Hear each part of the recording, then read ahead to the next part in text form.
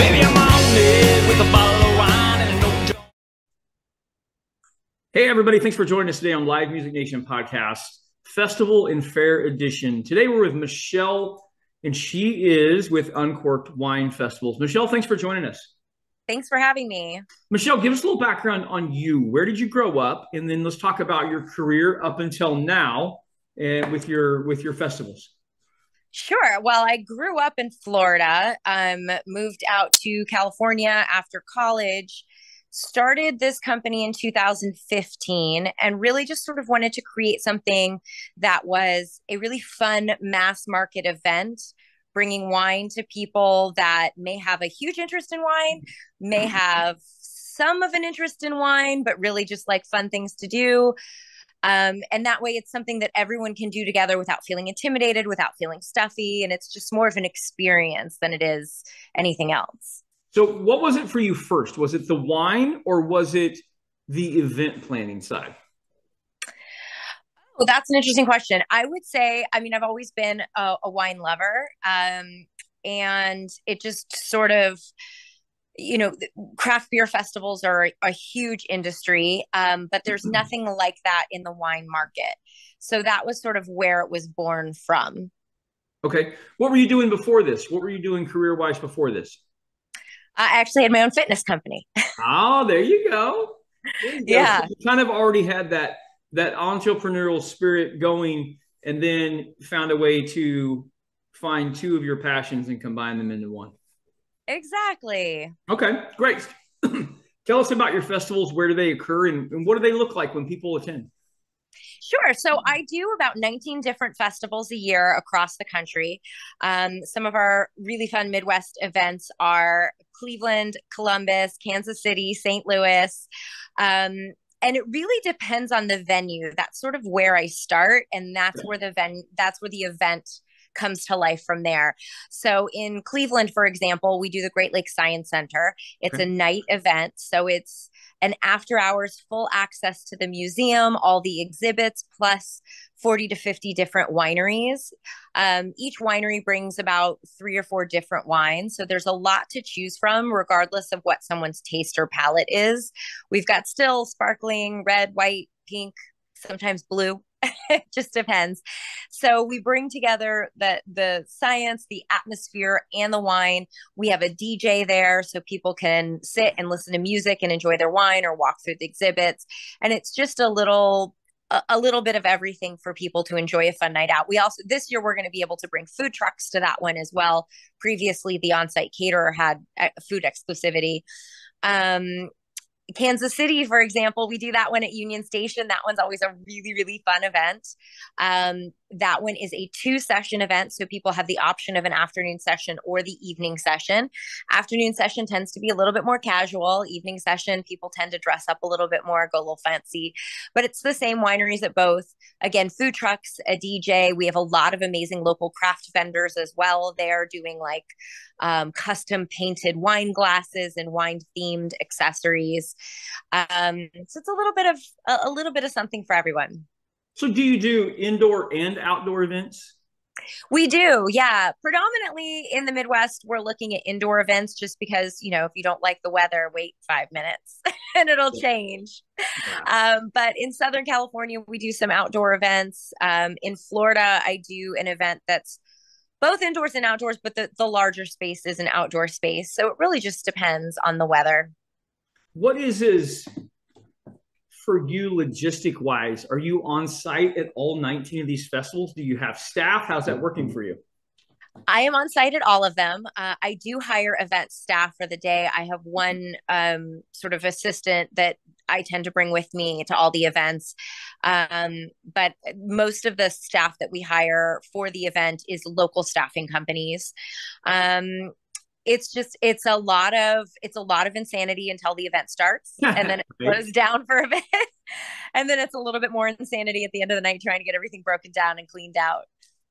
19 events through the year, you pretty much have devised a system that works that you can implement. And I know there's variable factors in any location that you go to. Where did you get that model from? Trial and error, to be honest. Yeah. that's a lot of it.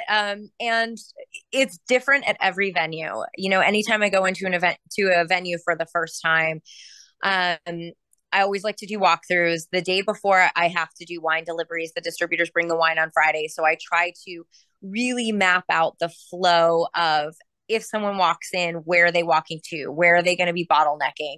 Where are they going to be, finding the open spaces? What's the guest experience going to be like?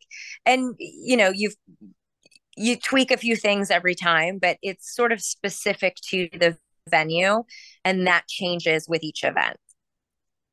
What for you is the reward in this?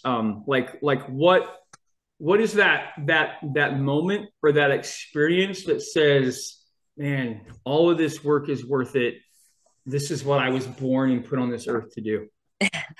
You know what? I'm a big believer in experiences in life over things.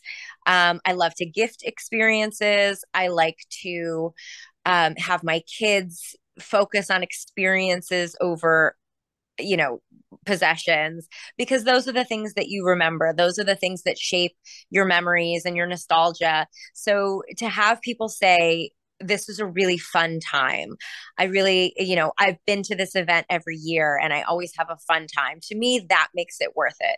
To know you're giving someone an experience where they can just forget anything and everything else for a couple of hours, come enjoy some great wines, enjoy time with their spouse or their family or their friends or whomever they're with, or maybe make Lord knows, after a couple sips of wine, people are making new friends. Right. So that's what makes it worth it to me, is knowing that you're creating something that people are going to enjoy.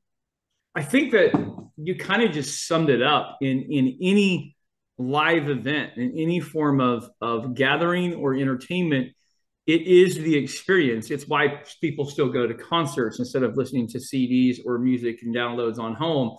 It's why people still go to the movie theater versus watching Netflix. It's that experience that people feel. How is growth for you post-COVID?